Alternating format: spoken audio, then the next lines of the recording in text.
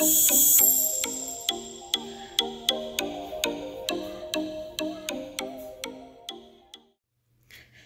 everyone, welcome back to my channel. This is Kim of Journaling with Kim, and today I'm just doing a flip through of my scripture writing for the month of May. For the month of May, and in observance of Mental Health Awareness Month, I was happy to go ahead and use the scripture writing plan from Jesus Journal Junkies. Her scripture writing plan for that month to me was unique because along with the verses, it did give you some very thought-provoking journaling prompts to accompany these scriptures.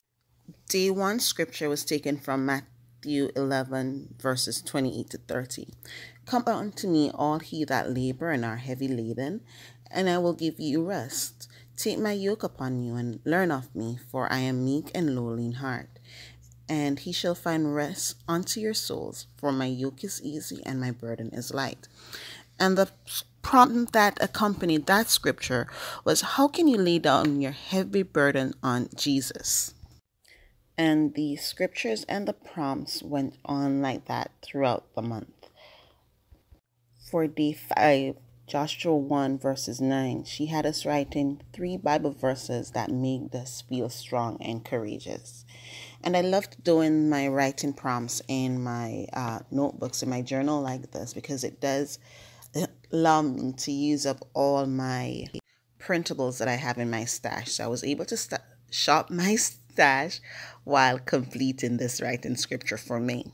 Now, each year, millions of Americans face the reality of living with some form of mental illness. And during the month of May, the National Alliance on Mental Health Illness joins the national movement to bring awareness to this disease, this particular health issue. These are scriptures that I know I will go back to time and time again, especially to look back at the reflection questions and my responses. These scriptures definitely served as a reminder to me and hopefully to others that as much as I think that I'm alone, I am never truly alone, because my Heavenly Father is always with me, or Heavenly Father is always with me. 1 Peter 5 verse 7, casting all your care upon him, for he careth for you. And the prompt for that one was, imagine handing over all your anxiety over to Jesus. How would that feel? I don't know if you're like me, but there are times when I pray and I see that I'm handing it all over to God, but then a part of me still holds on to something, a tiny part of it. Can you imagine that feeling that you would receive if you turn everything completely over to Him? I also did get to practice a bit of my penmanship and using my set of fountain pens for the first time.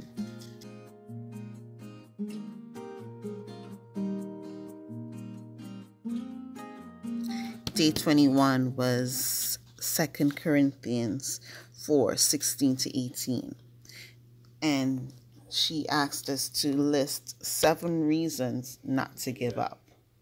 What would be your 7 reasons not to give up, not to quit, but to keep walking with God and to keep fighting that good fight?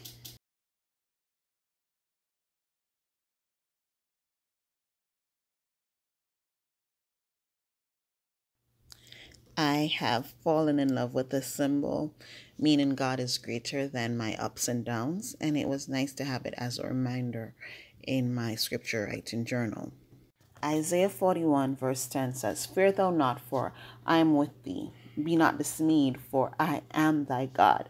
I will strengthen thee. Yea, I will help thee. Yea, I will uphold thee with the right hand of my righteousness. And we were asked to tell our anxieties just how great our God is.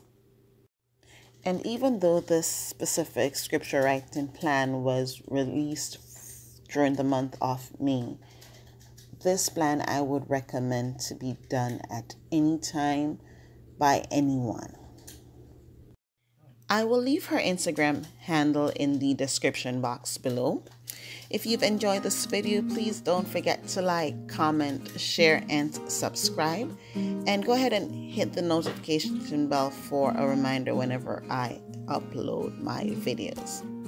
Until next time, keep journaling.